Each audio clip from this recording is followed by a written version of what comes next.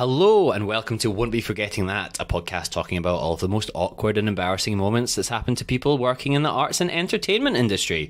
I'm your podcast host, Seb Muirhead, and today we have a guest. They are an actor, a writer, a director, George Kemp. Hi, Seb. Thanks for having me. No, thank you so much for coming on, mate. I do want to say as well, for a little bit of a peek behind the curtain to all the beautiful perverts that listen to this, you're my first ever Sydney-based guest. I'm up in Sydney in a dank little hotel. Yeah, that's a word, yeah. Yeah. Look, well, I'm not going to be staying here at the time of this release. Don't stay in City View Studios. And if I regret saying that, I'll edit that out later. Hopefully it's good for sound. I think we'll be fine. Yeah, I think it's quite bouncy for sound. So again, if the sound quality is a little bit funky as well, my apologies. But thank you so much for coming on, George. Now, you were actually recommended to me by friend of the show, Paul Westbrook. Yes, Paul Westbrook. Yes. And I'll be honest, I was a little trepidatious at first. I'm also going to ask, was that the correct use of trepidatious? I think so. Yes, cool. I'll go with it. Right, so I was like, okay, I'll look you up. And I was like, fuck, you've done quite a bit of stuff, man. I'm quite impressed by the old resume there. Thank you. Yeah. But we'll start off. You studied back in, is it Central School of Speech and Drama? Yes. So I think now it's Royal Central School of Speech and Drama. Oh, is it? I Did it think. get a knighthood? Yeah, I got a knighthood. Yeah, very nice. Just before the Queen died, I think. That was her last act. Yeah, I think so. She got the sword out on the building. And then it was finally, she was like, no, my work is done. That's right. I went to Central in London, but Sydney born and bred. And nice. Before that, I went to uni and did a theatre degree out in a place called Bathurst, which is like 3 hours west of Sydney. And it's this amazing course that I think might just not exist anymore, which is a huge bummer because it's this amazing kind of really broad theatre degree. And so they kind of cast the year of, 16 to 18 students as a kind of like a bit like a company. So there's people there that are, really into acting, and there's some that want to be directors, and there's some that want to be lighting designers or stage managers or writers or whatever. And so it's really broad, and you find yourself doing like, fire twirling and no shit out in the bush and stuff like that. It was the best. And then it's sort of like in this uni town about 3 hours west of Sydney. Yeah. And so it's like, living with all your mates in the same suburb. And you can't escape as well because you're in the middle of fucking nowhere. That's right. Yeah.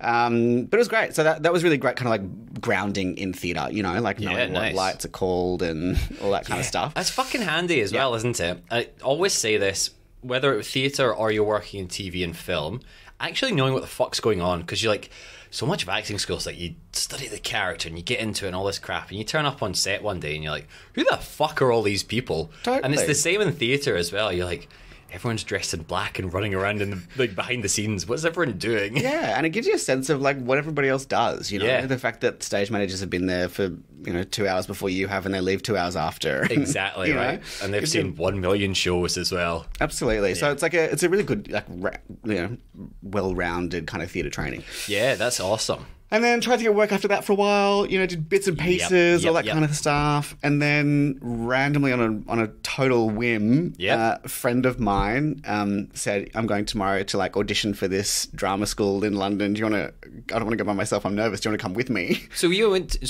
in Sydney? They go Sydney, like... And you... Oh, so they tour... they come over here to audition. Yeah. You didn't just go to London the next day on a whim? No. I've got you. Not that much of a whim.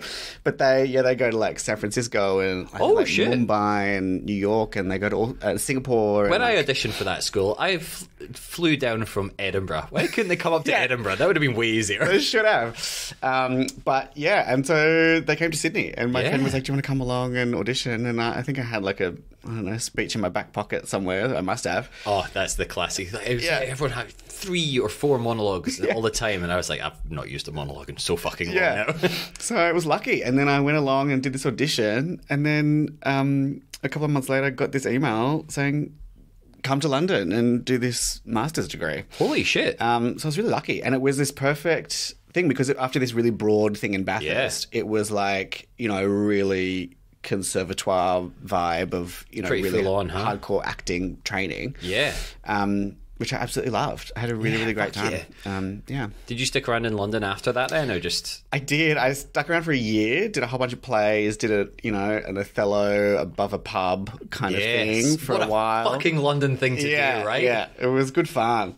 And then did a show where I was, basically like a glorified extra in this amazing play at the Hampstead Theatre. And it was like Tamsin Gregg and Ian Glenn, like these crazy, UK names from Game of Thrones and Black Books and stuff.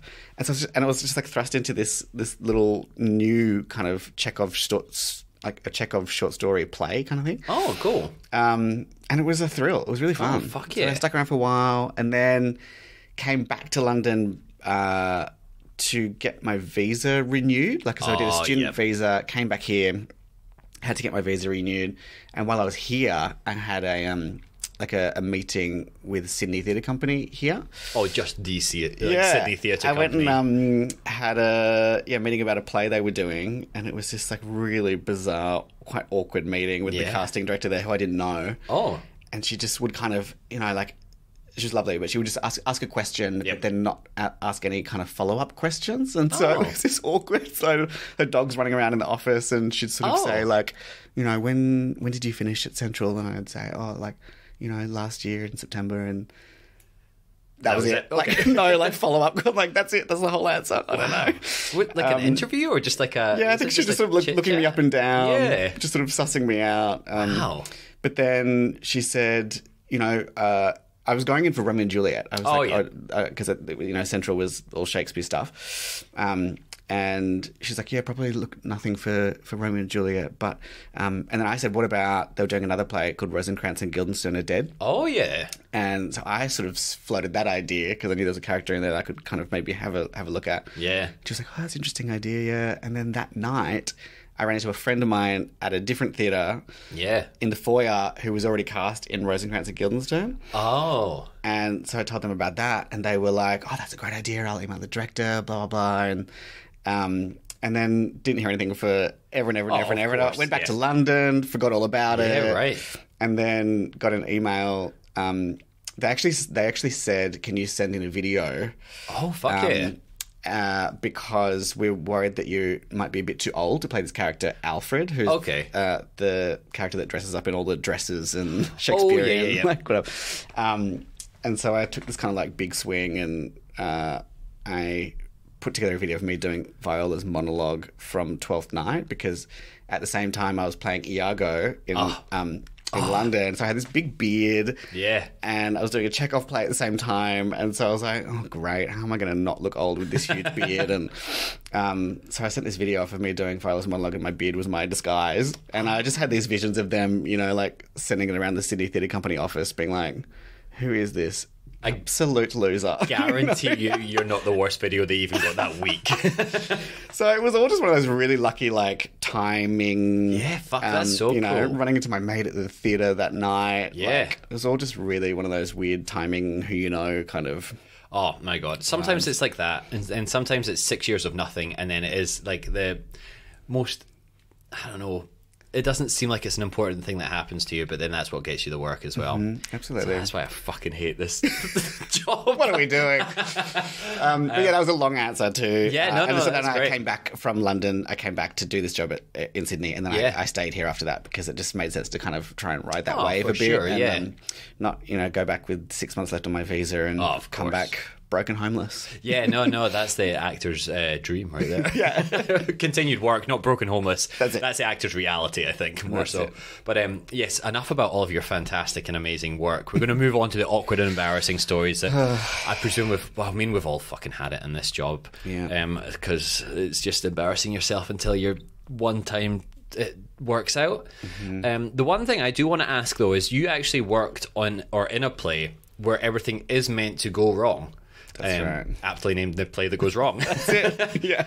So, how did you find working in something where, I mean, obviously it's very well rehearsed and choreographed, but where a fuck up can be disguised as part of the show, maybe opposed to somewhere or something where it's even like a Sydney Theatre Company where it's very, I presume, regimented in the respect of like you can't accidentally trip over and be like, oh, that was intentional. Totally. That's the weird thing about these these goes wrong shows because the play goes wrong and Peter Pan goes wrong. Yep. And it is, so those plays are, really heightened, theatrical, comedic, really quite kind of like violent slapstick farces. Yeah. Or do you maybe even want to explain as well for people, I mean, if you don't know what this is, how dare you? But just in case anyone doesn't know what the Goes Wrong company is. Yeah, so it's these guys from the UK, from London, and they wrote this play called The Play That Goes Wrong, and they wrote a little short one-act thing that they were doing in a pub in London. Yeah. And the Play That Goes Wrong was about a company called the Cornley Polytechnic Society. Yeah. And it's a bunch of amateur actors trying to put on a murder mystery called The Murder at Havisham Manor. And while the actors are trying to put on that play, every single thing that can possibly go wrong goes wrong, and stuff falls down, and stuff catches on fire, and it's full on. Yeah, I mean, it's technically amazing, the show. Like, the actual, fucking million things that have to happen for it to make it look like none of it was meant to happen as well. Yeah, and it is. Like, it's really so... The thing about those plays are that it looks like total mayhem, but it is so deeply structured. And, it has to be so exact, but purely just because not to kill us. Well, that is also preferable as well. And most work I find not dying is I mean, good. But was that more stressful in that case then? So it always meant to look like fuck-ups, but actually fucking up would be way worse if you did fuck up in it. It's really funny because the audience, if things did actually go wrong, the audience, you really lose them. Like, the audience really... It was really interesting. A lot of people say that thing, like, it's fine if stuff goes wrong, but it just means we lose the audience because the audience want the actors to have that control. Yes. They want to feel safe. They don't want the actors to... They don't want really to think that the actors are in danger, But when we rocked up to, the first day of rehearsals, there are all these crazy things that happen. Like in Peter Pan, there's a set of like 3 bunk beds that all just collapse down on top of each other. When I watched that, terrified me. It's like, I'm like, how are they not dead? It's so weird. And there's a bit when one of the characters comes through a door and a light falls from the lighting rig and just hits the deck. And that's like a show light as well. So these massive like metal things, not just a light bulb, those things are huge. It was crazy. And so we got to rehearsals and, everyone kind of was saying like, what's the trick? Yeah. And the directors are like... No, you don't stand under it. Just don't stand under it. Just don't put your hand out under the bunks. So it's really stressful in that way. So there's always this part of your brain that is just really like a self-preservation part of your brain that's ticking over. Yeah. At the same time as, the comedy part of your brain that's trying to make everything tick along perfectly as well, because it's just, beat after beat after beat. And if you miss one, then it really, it's really hard to claw it back again. Yeah, for sure. But I had probably one of the worst things that's happened to me on stage was in that Play That Goes Wrong. Oh my God. Well, this is the perfect fucking segue into the stories in that case. Here we go. Yeah. But it was I think it was the very first preview. Oh, good. Nothing good happens in previews. Yeah. If nothing happens in the preview, that's a good preview. Mm-hmm. So I think it was the very first preview, and there's a bit in the play where my character, I play the actor that plays the butler. Yes. And not the brightest, tool in the shed, can't remember any lines, has lines written on their hands that are like written down wrong. And there's a bit in the script at the end of the first act, just before the curtain comes down for interval, where the characters are sort of doing, it's a set piece where like the lines go all out of whack, and it's my character that is forgetting their line. Yes. And so because I keep forgetting my line, it flips back to kind of like, 16 lines earlier, and we do it again. And then I forget it again, so it flips back 16 lines and it goes again. And it goes again. And it happens about 8 or 9 times. Yeah, and it gets like faster and faster and faster each time, so that it's like breakneck speed. Yes. Like it's really fast. We're talking really fast. We repeat the blocking every time the lines go back as well. And at the end of it, there's 2 characters on either side of my character, and they have a glass of water in both their hands. Yep. And so I turn to one of them, and one of them throws the water in my face, and then I turn to the other one, and they throw the water in my face because they've realised that it's me that's fucking it up. Yes. But I haven't realised yet. And on the first preview, we've done it for weeks and weeks and weeks in rehearsals. First preview, I turned to the first person, the actor beside me, who's going to throw the water. Yeah. And I'm speaking, and I must have opened my mouth too much or something, and the water goes in my mouth. Yep. And I just choke. Like, oh, so straight into the lungs. Absolutely, straight down into the lungs. And it's actually that full on, not just like, oh goodness, but like, I'm going to die. Yeah, right. And making this like horrible sound that where I'm like, so you just got waterboarded, essentially. Yeah. It's exactly what it was. And so I couldn't speak. So the whole like rhythm of the whole thing is just completely messed up. Yep. And the actors don't know what to do because I'm making just, instead of my lines, I'm just making this horrific just noise. Death screams, yeah. In a death spiral. And so there's nothing that can happen. So the curtain just like slowly comes down as I'm like writhing around. Holy shit. Like my whole life flashing before my eyes. And then we just hear the audience kind of like clapping and cheering and stuff. And they fully just think that it's like part of the show, while I'm like backstage, literally with 2 stage managers like hitting me on the back, trying to get this water out. And it was just like such a blindside because everything, you know, you're thinking about a bazillion things, especially in a show like that. And so then to just have this near-death experience. From what seems like one of the safest things in the play as well. Like, I mean, honestly, I was expecting them to like let go of the cup or something like that. But yeah, from it just going straight into the old lungs. Hazard. Yeah, nice. Oh, our microphone started to escape from us there. No, not you. It's also falling apart because of this hotel room. Everything's just a little bit sad in here. But yeah, that's like impressive from how bad it goes wrong, but also... Like, I mean, is that ironic for the play that goes wrong where it's the one thing that seems like it can't go wrong does go wrong? Yeah, there's something there, you're right. Like, there's bits where, like, I set stuff on fire, there's a massive explosion, there's bits where the whole level of the study collapsed. Yeah, like, there's entire parts of the set that fall down, hey? The entire set falls down at the end, but no, it's just a simple glass of water to the face that nearly Did you brought keep down it in after that? Every time I got to that bit, like from that part onwards in the season, I was like, oh god, mouth closed. Yeah, mouth closed, eyes closed, holding my nose. So stressful, that part as well. From like pretending to forget your lines, but then resetting, but then having to have that specific timing for it as well. It was fascinating. Those shows are really like they're really a bit of a comedy masterclass. Yeah, because getting to do them for so long. You get to try little bits and pieces and just kind of like that comedy muscle of, you know, I love being a kind of, you know, a bit of a like comedy detective or scientist or whatever. And like, what is exactly like, why is this moment working and that moment's not and all that kind of stuff. And so at the end of that sequence, actually, when I was not choking and doing it properly, I finally realized that it's me that's got it wrong. So then I say the line really loud and like put my arm in the air and all this kind of stuff. And when done well, I realized that if I did it and I held my breath at the end, it would get a round of applause. Right. And if I didn't and I kind of like released that tension a millisecond too early, nothing. It's so funny how the audience reacts to that kind of stuff as well, because I've done a bit of kids theatre too, and I always find if the kids are getting a little bit like too raucous at any point, if you just go and then like that's such an instinctual thing for a kid to start listening again, whereas if you're just like trying to match their levels, it kind of just escalates a little bit. But like it's that kind of that little bit of like, I don't know, stage magic or whatever it is. It's just minuscule, and it's just really fascinating to see how, you know, a group of 1,000 people can all behave in the same way. I know, right? With the most minuscule of like changes to a beat or something. For if somebody was watching it as well, they'd just be like, no, I didn't notice anything. It's just those little things. I mean, noticing that, but then having to perform everything at the same time as well. It's like, fuck, it's a lot, but it's also why you spend 5 million years in acting school and $5 million on acting classes and that kind of stuff. Yeah. Ugh, yikes. Moving on from that anyway.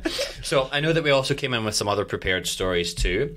The way I usually like to get them told or ask to get them told in the podcast is kind of keep the most salacious ones to the end, so we keep all these beautiful perverts listening until the end. Did you have any particular way that you wanted to tell them, or if you had any like chronologically, or if you did want to save Any of the most harrowing ones till the last part? Yeah, I got a bit of a harrowing one that was a Peter Pan goes wrong one, but we can save that for the end. No, if that's you nice. like. We'll start with the play that goes wrong. We'll end with Peter Pan that goes wrong. Great. And then plenty of other things that go wrong in the middle as well. Great. Perfect.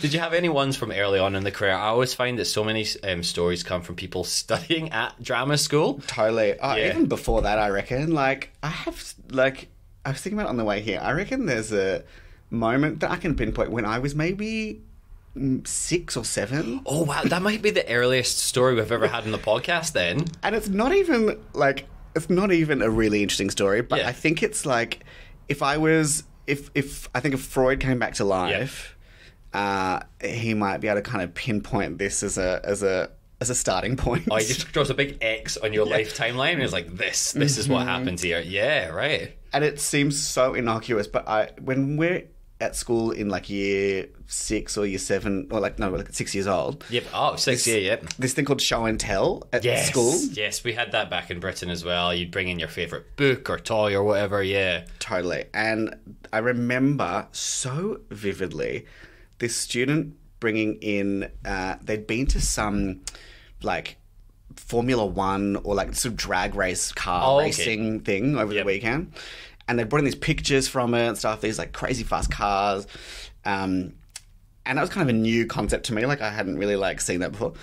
And at the end of their little speech that they'd done about seeing these really fast drag race cars, the teacher said, anyone got any questions or anything at all? And I remember putting my hand up, and it wasn't even a question. I just made a statement. Oh, nice. Where I sort of said, wistfully, like, imagine if your brakes failed in one of those things.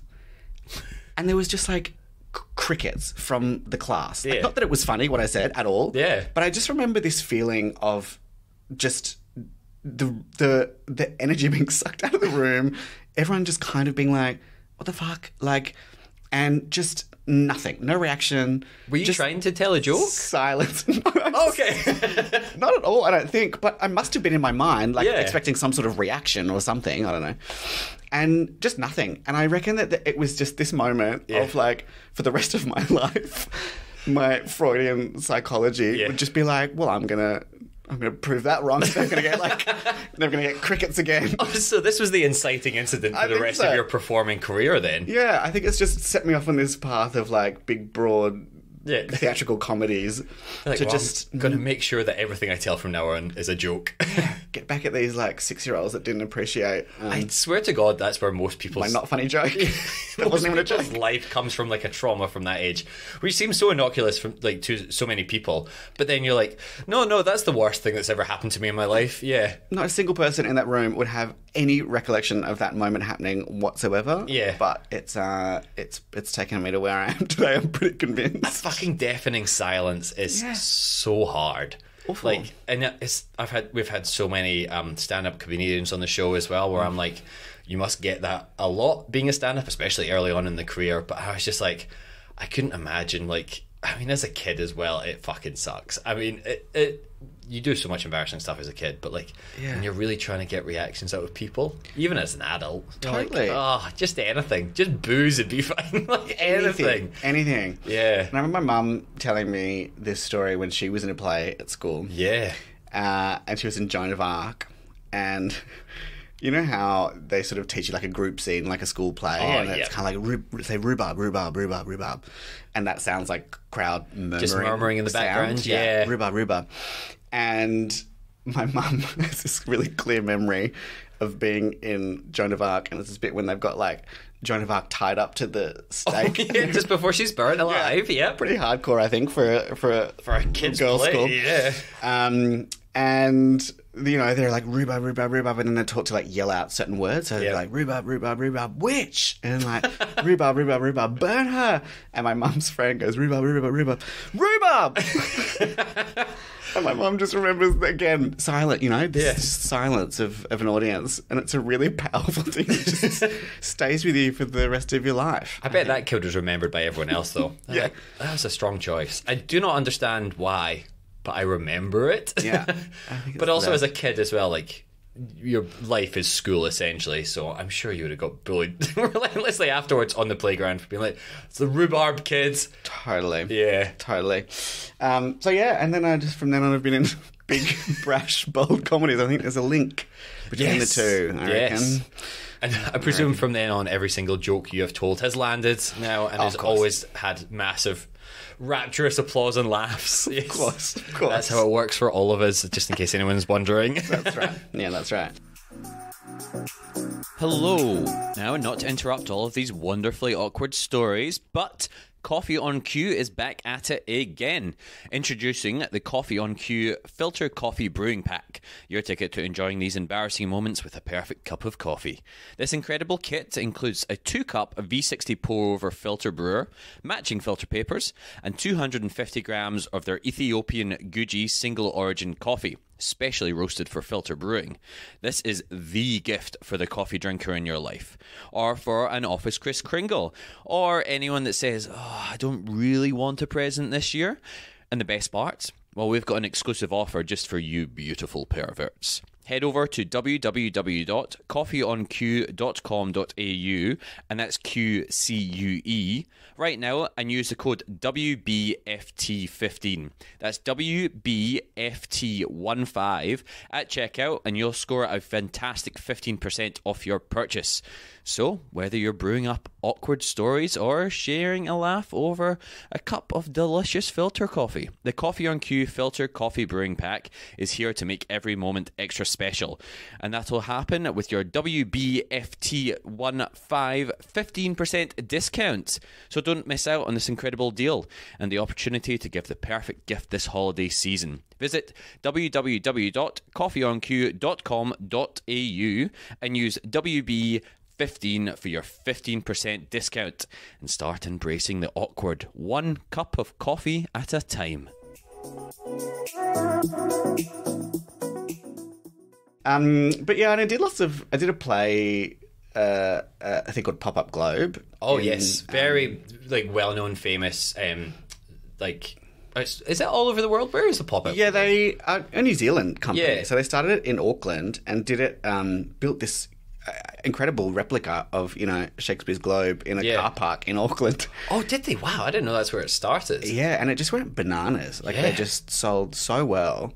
And so they did a full season there of kind of 4 plays. There were 2 companies of 18 actors, and they would do 2 plays in rep. Yep. 4 plays in rep, actually. And so then they did another season the next year that went to Melbourne. And so it was in Melbourne for about 6 months. Yeah, right. And just, again, went crazy. I think, I went to go and try and see it a couple of times, and it was sold out so often. And I was like, I didn't know, this was a thing, let alone, how insanely sought after it is. Yeah. It was wild. And it just was really cool to see, because, Central was, that Masters was in Shakespeare, and so it was just really cool to see audiences in Australia, especially, getting so into these plays. Yeah. And, I did Henry V and As You Like It, and we had a show that happened to actually be on St. Crispin's Day, the famous speech in Henry V, of Henry V, and it was, 900 people on a summer's night in Melbourne. Yeah. A lot of whom were teenagers. Right. And they were just going wild. During the battles, it was like a rock concert. All the actors came off stage and were like, I have never experienced anything like that in my whole career. Whatever reason, Shakespeare, I don't know, nowadays seems to be think of as boring and you sit there silently. But back in the day, people were going mad for it and hooting and hollering and cheering and jeering and stuff like that. That's kind of what was encouraged. And getting drunk. And getting drunk as well, right? There was nothing else to do. Yeah. And it was great that it was so, that's what these plays are written for, is to involve this audience that was in the daytime back in the day. Exactly. So, being able to ping lines to certain people in the audience and really involve them that way. And it's not like a, proscenium march where they're sitting in a theatre and with their program and they're silently and they're hands folded. Oh, no, sorry, I just accidentally knocked my glass together. I'm sorry. Totally. Yeah. People were heckling and yelling stuff out. And right. Falling around the place. Yeah. It was really wild, but it was just really exciting to see that kind of happening. But you know, behind the scenes we had about 30 odd actors, you know, all staying in the same hotel room down by South Bank. And so there were times where it felt a little bit like a kind of 24-hour job. Cause you can't escape, huh? Yeah. And actors from all over, you know, like actors from Central and from Melbourne and from Sydney and from New Zealand and awesome. from America. And fuck yeah. So it was a bit of a kind of carnival vibe. But because it was just so kind of big and brash as well, it would just, there were times when it would get a bit loose or something would happen. And I remember being in a production of As You Like It. Yep. And it was this big camp, like, camp version of, all-male camp version of As You Like It. Which would have been, I don't know about the camp version, but like the all-male cast would certainly have been back in Shakespeare's day as well. Totally. Yeah. And we had this moment at the end where it's like the big group wedding that happens, and everyone's getting married, and in As You Like It there's this character called Hyman who comes and marries everybody. It's like this weird moment. It's just this like it's almost like a god that comes through, whatever. Shakespeare has a few little bits like that. Yeah, pretty random. We're just finishing everything up now. Wrap it up in a nice group wedding. And in our production it was this actor dressed in like kind of like an angel, like in all white with like sandals and very ethereal wings. And they would actually come through the roof, and so they would like be lowered down into the wedding from the roof of this building and just sort of like hover like, you know, 10 feet above the wedding. Holy shit. And they would just like pick from their back. So like for anyone that doesn't know at home, like a lot of the time on that stuff you'd wear a vest underneath and a rigger would rig you up in the back and you'd sit down or fly down on that. Or were they sitting on like a seat or anything coming down? No, they just would like rig through a harness. Yeah, wow, those things suck. Yeah. To spend too long in them, those things suck. Yeah. And so he would come down, and then in the wedding it'd be like, you know, you and you marry you and you and all that kind of stuff. And he'd like point to them. And then we had this one show, full sold out Friday night show. Yeah. And he starts to like come down through the roof and just gets stuck and doesn't quite make it far enough so that the only thing you can see is these two kind of like hairy legs and a pair of sandals and a little like white skirt. Nice. And that's it. And so then you can just tell the actor's mind like ticking over, and he's like, I'll just keep going. And so he's up in this part of the theatre that is actually designed so that you can like make thunder and all those kind of like old school things. And so he starts speaking, and already he's like opera singer, so he's got this crazy voice.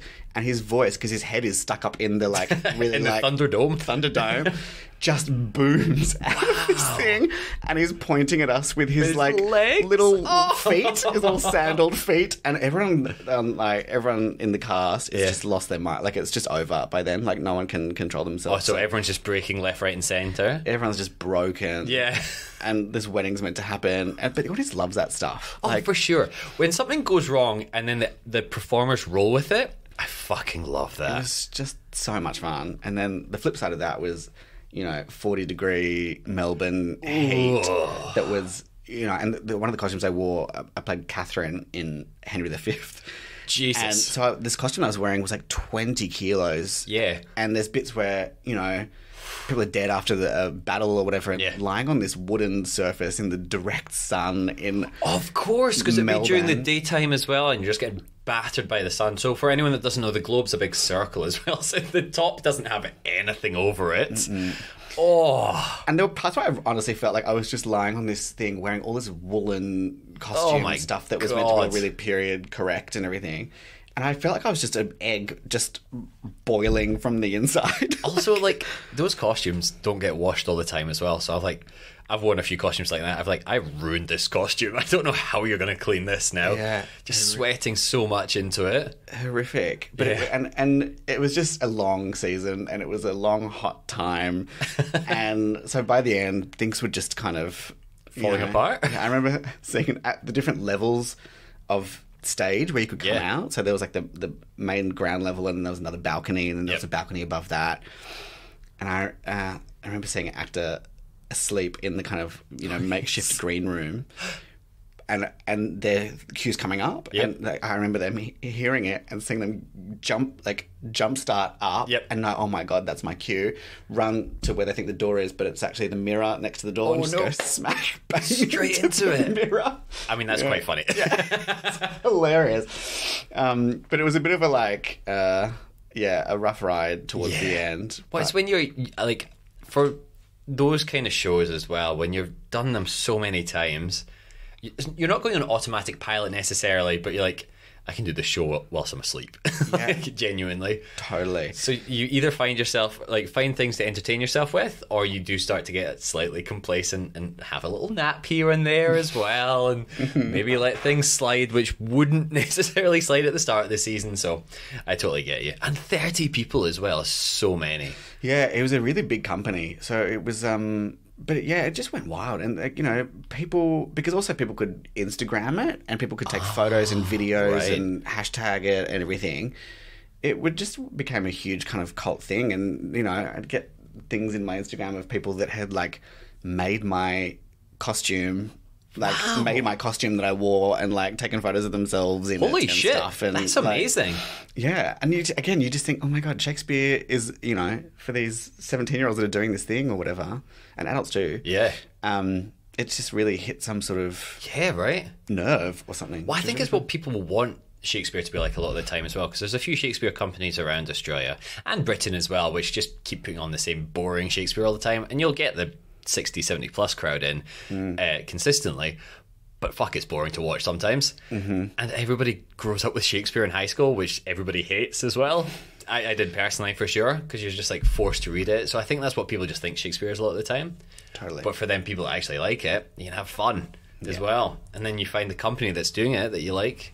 You can dress up as one of your favourite performers and send them not weird DMs, but That's right. That's also what leads me on to my next question as well. Since with that kind of stuff, do you ever find people reaching out to you afterwards as well? Because with some of the bigger plays, like with the Goes Wrong series or even the Pop-Up Globe, do you have a lot of people reaching out to you afterwards? Pop-Up Globe, definitely. Yeah. It was... Yeah, people just... It really hit some sort of nerve. And we did a show... that was the same night as the plebiscite happened, the same-sex marriage plebiscite happened. And we kind of like, you know, skewed the show a little bit towards it because As You Like It was, you know, really camp and there were lots of all-male couples in it and stuff. Yeah. And that just went wild. And then after that night, I got so many messages from people on Instagram kind of saying how much that meant to them. And fuck yeah. You know... how they never kind of really got into Shakespeare or anything because of that stuff, you know. It can be so heteronormative, it can be so whatever, and so it kind of turned it on its head in a production like this. Really kind of actually meant stuff to people. Oh, that's so nice. Which is really nice, yeah. I've never had a nice Instagram DM. They've always been really creepy. I mean, there's the creepy ones as well. Yeah, but, cool. I like to remember the nice. Yeah, no, that's good. That's good. Changed my life. That's once. maybe not true as well. I have had a few nice DMs too, but like a lot of the time when people come and see you in plays, you get some creepy things. Do you get them? Afterwards. Have you got like weird ones? Yeah. Because I've done like a fair whack of different kind of plays, but especially the ones where like you're taking your clothes off or any nudity, people get a little too excited with that, I think, because like you can see it on screen and you like it's on screen, but like when it's real in the room, people get a little too excited sometimes, and they'll follow you on Instagram and send you messages consistently afterwards being like, when's the next play you're naked? And I'm like, probably shouldn't return this message to you. It's bizarre. It is, isn't it? Yeah. And it's also like I get it, whatever. Everybody goes to theatre for different reasons, but I'm like, I don't just do theatre to get naked. Yeah. Like, there's also other theatre as well. Yeah. But, the non-naked theatre. yeah, I know, but that's not what a couple of specific people have been interested in. Yeah, and I think it goes to that kind of intimacy of theatre as an art form. Yeah. You know, like it's like people... It's different, as you said, to seeing it on screen, but if somebody sees you, you know, naked on stage or whatever, there is an assumed intimacy there. Yeah, right, it is, isn't it? Because you're sitting in a room with 200 people, and it's like that's a very select, small crowd. Depending on how close you're sitting to the performers as well, they can be like 6 feet away sometimes. Yeah, and you're like, wow, like I can understand why people get excited by it. don't send the performers things afterwards. That's all I'm going to say. I don't know if that's a controversial opinion, but yeah. I think the intimacy goes one way because they can see you, but you can't see them. So I also don't know who they are as well. So like just getting these random messages afterwards. And you're always like, every now and again, I don't know if you are the same, after a show, you'll get a little bit of a bump in a social media following. And I'm like, oh, I got a few extra followers from the show. That's so fun. Yeah. But then when they don't even follow you and they just send you a message and you're like, oh, gross. Yeah, I've been pretty lucky with the DM content so far. Okay, well, anyone listening just now, we will be giving George's Instagram out. No, I'm open. Yeah. George Peter Kemp, is That's it? right. Yep. So send them right now and then do it again at the end of the show as well if you can, please. The most disgusting stuff you can possibly send. Please. We need to skewer from good to bad predominantly for any of the messages you've got. I'm ready. But, that was also a joke for anyone that doesn't quite understand. Please do not send any of my guests inappropriate things or dick pics. Send them all to me. But yes, moving on from troubling things that I'm saying to more embarrassing and awkward things. So you've predominantly done theatre work, is that correct? Yeah, a bit of TV stuff here and there. Quite a few like TV commercials as well, which is a whole other... So my favourite thing to ask is, what are your most embarrassing TV commercial audition stories? Because they are always the fucking worst. The worst. Just sitting in a room full of people that look a little bit like you. Yep. Which are all, like, you're all kind of making polite chit-chat, but you're also, like, you're all, like, quote-unquote competition, and I can't talk too loudly because I can hear the people in the room, so if I talk too loudly, they can hear me, obviously. Yeah, and exactly. Hearing what's going on in the room next door, and then you going in to have to do, like, your version of that. Yeah. And then, especially after... when you did like 4 years of training and $1 bazillion worth, and you're like, I think I can eat a burger like a normal person. You can trust me. But you can't. You can't. That's not what they can't. Want, or whatever reason they don't want you for it. And you're just like, fuck, man. I had a thing last year where I was doing an audition for a TV commercial for a car brand. Yes. And I went in, did the audition, kind of nailed it. Like, nice. Which doesn't, you always just go in there and you're like, oh, I don't know, roll the dice. Oh my God. I never, like, if they laugh, I don't know if they're doing it out of politeness or not. Sometimes when you can hear people getting laughs in the room before you go in, and then you go in and nobody laughs. Yeah. I mean, hearkening back to your childhood story. That's right. Worst nightmare. And you're like, what the fuck did I do wrong? Or if it's drama, if it's meant to be serious and they're laughing, that's always a weird thing. I'm like, I thought I was acting. You're like, what? Yeah. But I went in, and the reason I knew I thought I'd nailed this thing was because I heard the director who was on Skype in New Zealand or something. And I was leaving, I heard him say to the casting director, he was like, we found our guy. It was like a 1930s, like... That's awesome. We found our man. Cancel everyone else. Yeah. So I was like, great, nailed it. So I went home, and then I got an email from or text from my agent saying, look, they're kind of... They really like you. The director really wants you. It's the fucking producers, isn't it? The car company's like, look, we're just worried. Again, he's a little bit old. I think I'm going for the wrong things. Can you send me a photo of you with your hair styled like this? And he sent me this random photo. Okay. And I was like, okay, that's really specific, but sure. And so I was like, okay, I'll do it when I get home. Yeah. And he was like, no, they need it now. And I was like, okay. Okay. So I got home, try and like style my hair in this like stupid way.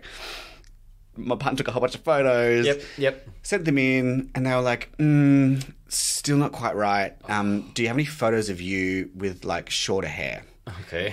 And I was like, okay. This is a couple of days later. It's all happening like a couple of days break.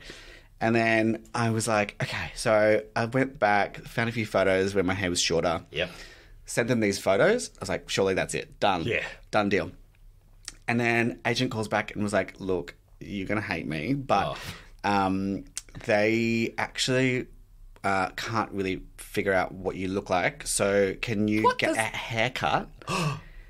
And I was like, I will look like the photos that I just sent you. Like that's I'll what look like me in the room when they recorded me. So weird. And I was like, if they want to see me with shorter hair, look at the photos that I sent of me with shorter hair. Like, that's what I look like. And then another one, can you send me your hairstyle this way, but with a white T-shirt on? I'm like, surely they can imagine that photo, but with a white T-shirt. And then part of you goes, you always go, I'm not going to do that because they shouldn't win this battle, you know? But they have the fucking money and they always win the battles. I know, so I'm like, $20,000? Yes, okay. I And know. so I'm like an idiot, go and book this haircut. Yep. Go in, and they're like, after you got the haircut, can you just send a picture of you to the producers? The executive producer, she'll send it on to the people. Yep. So I go in and get a haircut, have to explain it to the hairdresser, and she's like, this is the weirdest thing I've ever heard. And I was like, I know. So she takes a photo of me at my haircut. And I'm like, this is humiliating. And then send it, and then about a week later, they're like, no, we've gone with someone else. Oh my fucking God. Did they at least pay for the haircut? Yes, I made sure of it. Thank God for that. Normally I wouldn't be so petty, but I was like, this has been Be that so petty. annoying. I'm not losing money to audition for you. And I've already auditioned. I'm not losing money to fill your incredibly specific needs. That's so weird. It was just staggering. And like the lack of imagination in that part of the industry to me was just kind of like... It's exhausting, huh? Exhausting. And it just makes you, it's sometimes good to make you realise that it's actually nothing to do with you or how good you are or how bad you are or all that kind of stuff. And as frustrating as that is, it's kind of better that way than, you were shit. Yeah, exactly. Well, I mean, it's like, I don't know about yourself, but walking out the room and hearing the director being like, that's our guy, I'd be like, all right, I've booked this. I've mentally started spending that money now as well. And then just to be absolutely fucking made to jump through so many hoops is so tiring. And my God, just belittling as well. And you feel like such a dick. And you're like, I'm a person. Like, I have things to do with my life. Yeah. I've already obviously put these dates aside for you. And why am I having to put a white t-shirt on and send you a photo now? Sometimes it feels really like a one-way street sometimes in that way. And you just kind of get so frustrated with it all. But I mean, those TV commercials are hard to turn down. And you want to make a point and you want to be like brave, but then you kind of just go, oh, they're just going to give it to someone else anyway. And I could really use that money. I know. That's it as well, isn't it? Because you're like, so many of the TV commercials are so much of our income as well, which fucking sucks. Yeah. The first TV commercial I did, I got paid more for that. It was honestly 3 days sitting on a beach. Yeah. For Aldi. Yeah. And I got paid more for that 3 hours than I did for 3 months at the Sydney Theatre Company. Isn't that so, like it's funny, or it would be funny if it wasn't so sad. Like, it's genuinely what keeps us being able to work. Yeah. But like, I had a TV commercial at the start of 2020, which luckily got me through the first year of COVID. Like, super serendipitously as well, because obviously we didn't know COVID was going to be so bad when we filmed it, but it kind of worked out nicely as well, because they couldn't film any more TV commercials, so they kept rolling it over. But even still, like, I was just like, how is this paid so well?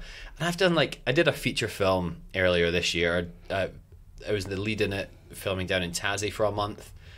And I was like, that wasn't even a drop of what I got paid for that TV commercial. And it's crazy. Just so sad. And that was equity rates as well for the feature film. But anyway, how did you go in Melbourne over all the COVID lockdowns? Like, how? Yeah, nothing filmed predominantly. Yeah, it was really hard. And that was right at the start of when I started training to become a stunt performer. So that was not an ideal time as well. But yeah, it was. Yeah, obviously Melbourne was the worst for all the lockdowns.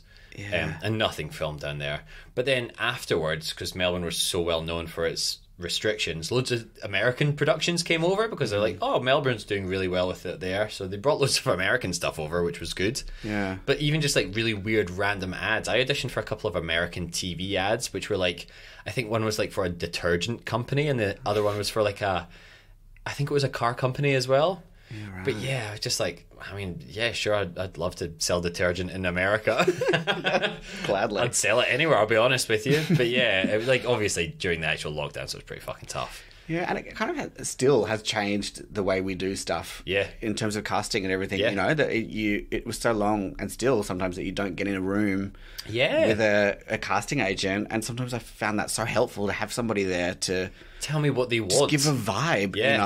I think I sent, another embarrassing story, sent a video off for a self-tape Yeah. that I thought was for a big kind of piss take of the Marvel kind of thing, the whole big superhero Marvel vibe. Yep. When I got the script, and as you know, you only get a little bit of this thing. It's like breadcrumbs. And sometimes it's not even called this. I auditioned for Preacher. I don't know if you know the TV show. Yeah. I auditioned for that. They gave me the fake name. years later, I watched the TV show and I was like, that's the fucking scene I auditioned for. I didn't realize I auditioned for that show. Yeah. But yeah, so sometimes you don't even get the name of the production. Totally. Yeah. And so reading the script, I was like, oh, this is I assumed it was kind of like, Scary Movie or that kind of thing. Yeah. They're making one of those of the Avengers thing, which actually is quite a good idea, I think. Yeah. But so I put down this tape in my living room like that. Took a massive big swing, Okay. Took it like a piss take kind of thing. And then just got this thing back from agent being like, that is not... this is a real... It was like the next Marvel movie. Like, it was like the real thing. And you just... And I had just assumed from the writing of it that it might not be like exactly that. That's, I mean... somewhat in keeping with some of the recent Marvel movies, I think. But that's the thing, when you don't have someone in the room there with you to be like, hey, this is what they're after. Hey, this is a real Marvel movie, FYI. What are you doing? You're just making fun of the Marvel movie, yeah. So haven't got any more of those in a hurry, because I think I took a big swing, which was completely in the wrong direction. Yeah, look, we've all done that, I'll be honest with you. I did one, I don't know, I signed an NDA for the audition, so I probably can't name what it was. Yeah. But it's a big Amazon Prime TV show. Mm-hmm. And I took such a swing because one of the descriptions was the character's a larrikin. Right. And I was like, oh, that means this and this. And then I sent it off, and my agent's like, no. I was like, oh, fuck. I was like, oh, and she was like, you were like one of 3 people who were auditioning over Australia for the role and stuff like that. And I was like, oh, I haven't watched the TV show as well. I just can't bring myself to it. And I was like, well, I hope whoever got it, it was essentially between him and one other person, because I completely took myself off the table with it. It was, oh, fuck. And you just like, you think back to it and you're like, hindsight 2020, man, but I'm just like, fuck that so much. And and it's just because of COVID, it's still changed. Like, it's still like you're still not getting the room. Yeah, but if I did it in the room, they could have just been like, no, this is actually what we're after. Yeah. And that's all. It would have just been one thing, and it would have fixed it all. But nah, fuck it. Who cares? I suppose. Move on. I'm not bitter about it. Fuck. Maybe if they get a season 2, I don't know. Anyway, yes. Sorry. We can start bringing the podcast towards a close now. Sure. Oh, I genuinely am. I forgot about that for so long as well. Fuck, I'm going to be thinking about that all night tonight. I apologise to bring it up. Please. This is... I'm always so happy to share my stories in this, because I say this so often as well. I bring people on. I genuinely admire their work as well. And I bring them on and ask them to exclusively talk about the worst points in their career. So I'm happy to share my stories too. But sorry, we can start bringing the podcast to a close. Did we have any other stories that we came prepared with? Or do we want to jump into the Peter Pan Goes Wrong story? I'll go Peter Pan, but it takes a turn, because it was... So during the pop-up globe, that kind of, all that weather and that heat and that kind of physical nature of it. Yeah. A lot of people would, the budget for Hydrolite must have just been like through the roof, because people would faint, people would whatever. I couldn't imagine, It was crazy. And so I think something like stuck in my brain, and this connection between, like being on stage and this kind of fear of feeling physically unwell kind of thing. Oh, yeah, okay. And it just sowed this little seed in my brain, where my brain would just make this link between, Which kind of makes sense, right? Because you're so used to doing it one way, and you're like, well, this is just, I'm on stage again, so it'd be the same, obviously. Totally. Yeah. And my mind just kind of went, okay, you go on stage, you don't feel well. Yeah. kind of thing. And it started this like, ideal. This weird kind of like anxiety cycle, spiral kind of thing. And so then when Peter Pan and when Peter Pan came up, that was in the back of my mind, going, oh, it's another big 6-month ordeal. Yeah. Ordeal.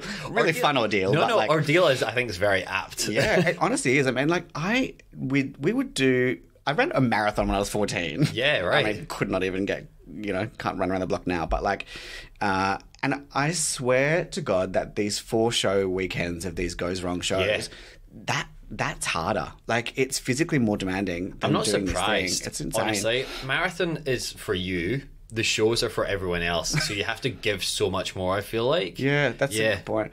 But anyway, so... my brain made this link. So when I was going to do Peter Pan, I was like, do I want to commit to this 6-month thing? If that happens again, with this little link that happens, this little anxiety spiral, I don't know if I can like do that. Yeah. And so I kind of thought it through, spoke to some people, all that kind of stuff. And I was like, I'll do it. Okay. It'll be fine. And then we we rehearsed in New Zealand for Peter Pan Goes Wrong. Oh, so cool. we did it as well as Australia too. We did Auckland and Christchurch and Wellington, which was so great. Yeah. I loved it. And when we ended up in Christchurch, I kind of had been fine. Rehearsals was fine. I was like, oh, this is great. It was just a pop-up globe thing. Like, I'm fine. And then we hit Christchurch after Wellington, I think, and it was this bit when I was like lying in those bunks that we were talking about, the 3 bunks that like collapsed down on each other, and I'm in the bottom one. And can I ask as well, like, obviously you're in like enough space in there that it doesn't crush you.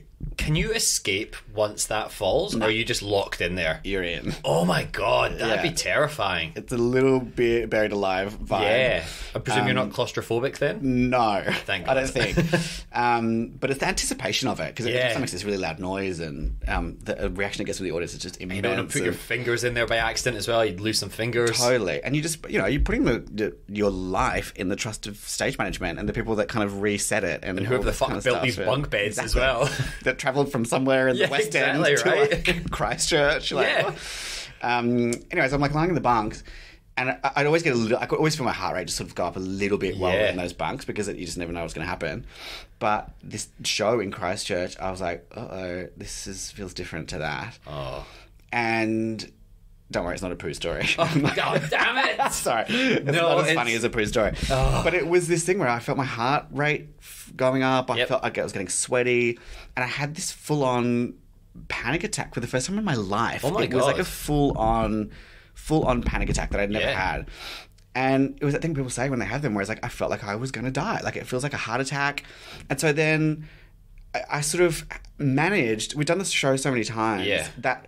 I could be having this weird experience, this weird physical kind of experience. Yeah. And at the same time, continuing with the show. Like, it was just this weird thing where it felt like, you know that you see there's like drone shots where people like on a cliff or whatever, and it starts at their face and it zooms out over the ocean or whatever, and they become really small and that kind of thing.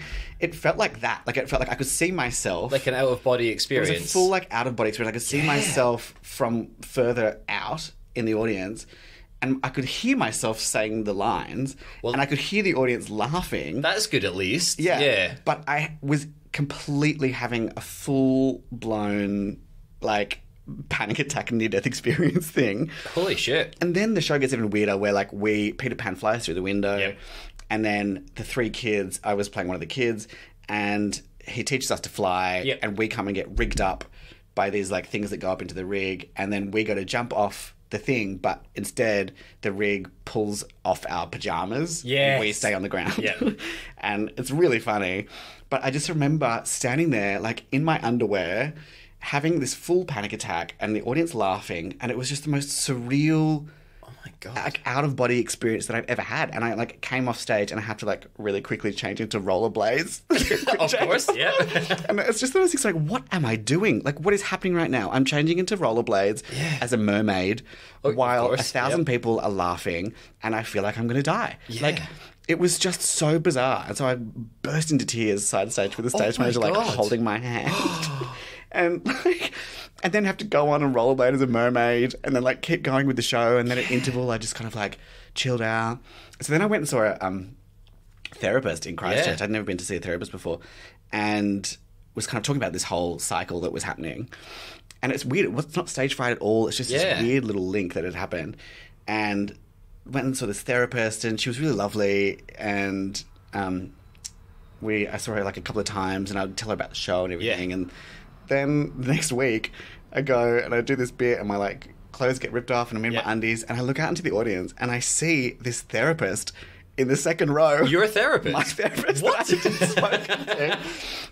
That I'd like revealed all these like deep dark insecurities about this moment in the show, and then I'm in this moment in the show, and I look out and I see her face like laughing at me in my underpants. Like, it was just like this whole like psychological nightmare. That genuinely sounds like a nightmare. Like what people would have as a nightmare. Like your therapist laughing at you whilst you're standing on your underwear on stage. It was bizarre. That's so weird. Did you speak to that therapist again afterwards? No, I didn't go back. Oh, wow. I was like, I think we moved on from the tour. Like, it wasn't because of that. I just went, like, we moved on out of Christchurch. And she didn't send you a message afterwards saying, hey, I love this, or just... No? Wow, that that's so funny. Yeah. So we loop back to my 6-year-old self. Yeah. Being laughed at in class. That really has got... being laughed at by my therapist with my underwear on. Yeah, right. So, God, that's so strange. Also, don't sit second row, I feel like. If you're going to come and see you, middle row. Why not? You don't have to sit at the back. Yeah. Just somewhere where the stage light isn't going to sort of get you. Yeah. But it's so common, isn't it? Like that, like the mental health in that industry. Not to be a bummer, but like, when I decide, I kept it to myself for a long time. And then when I decided to tell the people in Peter Pan, and other things since then, almost every single actor is like, yeah, me too. Yeah. Which is, I don't want to say so funny, but like it is such a prevalent thing in the performance space, but everybody has to put their best self forward all the time, and then you kind of just go home and you're like, that's when all your real emotions can come out, but nobody really sees that part. Something about the imbalance of like adrenaline and that all that happens. I read somewhere once that actors you expend the same amount of adrenaline being in a play that you do like in a minor car crash or something. It's like there must be something in that would make kind sense. Imbalance of drugs in the mind that makes something happen, because it's a weird thing. Yeah, we just constantly need to, like, not affection, but we need like the feedback of the silence from drama, or like the tears or whatever, or the laughs from comedy, and we're like, we need that, otherwise we've done a bad job. And you're like, yeah, sure, if you do a bad job in a cafe, it sucks, obviously. Like, I work as a barista a bit as well, and if I made a bad coffee, I feel bad. But I don't associate my life with that as well. But whereas an actor, like, you kind of like, that's what you're striving to be at all times, and you're almost feeling like that can get taken away from you at any point. So if you've done a bad show one night, you're like, well, I'm a fucking terrible actor, blah, blah, blah. Yeah. Whereas I make a bad coffee, I'm like... I'm a good barista. I just fucked up. Like, it's one of those things. Yeah. It's just, fuck. I mean, wow, what a real bummer we finished this show on. I apologise. No, please. This stuff's always really important as well. And I think genuinely the mental health, I suppose, like, has come a lot more to the forefront of the performing arts industry. Absolutely. Recently, for sure. And there's a lot more resources, which I don't have at hand, but I definitely would suggest looking out into them. And then, like, just the way that some people are treated and feel as well. I think it's all moving in a positive direction. Not to say it's not still there anymore, obviously. No, but you do. You feel like you're the only one that's going through those things, you know. But when I was lucky that I was around this group of people that I trusted so much because we'd done the play before for 6 months, and so it was great to get the band together again. Yeah. But to be around people that you then trust and can talk about stuff like that. Yeah. And you can go up to somebody and be like, hey, I'm having a shit day because of XYZ, and they're like, yeah, it's fine, rather than having to pretend everything's fine. Yeah, and you're allowed to have a shit day as well. Absolutely. Like, I still turn up and do my job, but like, I might just be a bit quieter, or I might be like... behind the scenes, like, I might not just be as jovial as I usually am. Yeah. But well, thank you so much again for coming on the podcast. Not at all. I can only apologise for this room as well, whether or not I have edited out the name of the hotel at the start. But where can we find you? You've got something coming up, if you want to start with that as well. Maybe I'm doing a lot of writing, actually, which I'm really, really enjoying. And a play that I've written, which is an adaptation of the Nutcracker, is about to go on at the Australian Chamber Orchestra. That's fucking awesome. Yeah, they play the music live and have dancers and an actor, and so I've written this kind of version of it that has an actor who's a narrator and 2 dancers. And, awesome. The ACO plays the music live, so it's really... That's amazing. Lovely, a good time, good Christmas fun. Yeah, fuck yeah. Is that got any tickets available left? I don't think it does. That's a useless plug. But it might come back next year. So it's a humble brag in that case. No, I'll link it just in case. I don't know if any more tickets become available or additional shows. So I'll link that in the show notes too. Great. And then if people want to follow you as well, where can we find you? Yes, for all those DMs. Disgusting DMs. Yes. At George Peter Kemp. Yes. Because there's another George Kemp as well, isn't there, floating around? There's an English one. Is there? Oh, is he English? Okay. Yeah. So there's an English one, which is why I had to change my name for a little while in London and then changed it back when I came here, because you can't have the same name as someone else. Yeah, that's so funny, isn't it? It's bizarre. Is it Equity in Britain? I forget. Yeah, it's Spotlight. Spotlight is the main casting thing, They won't let you have the same name as someone else. That's why friend of the show, Paul Westbrook, is called Paul Westbrook. He has a different real name. That is true. Yeah, and I think David Tennant's not David Tennant in real life as so well. many of them. Yeah, it's so bizarre. But anyway, yes, sorry. George Peter Kemp. Instagram, you on anything else? That's it, pretty much. Yeah, no, I'm the same as well, to be honest with you. And then, have you got any other things coming up in the new year, or just keep on the Instagram to keep an eye out for what's going on? Keep on the gram, I reckon. Nice. Fuck yeah. Yeah. In that case, we're the same as every week. Won't be forgetting that pod across most of the social media platforms. Myself, Seb Muirhead, Muirhead on, well, basically just Instagram as well, I'll be honest with you. If you did enjoy the show, I say it every week, but if you could do it, it'd be really appreciated. Rate 5 stars, write a nice review. Hell, write a horrible review, but review it 5 stars. It all counts towards interaction and the social media stuff. We have started up a little Patreon as well to basically just keep the show running. I would like to stop losing quite as much money on the show, if I'm honest. So just any little is appreciated. I know it's fucking tough time out there just now, so if you can afford it, that is genuinely appreciated. But yes, I have to say it once again, thank you so much for coming on, George. Thank you for having me. It's been fun.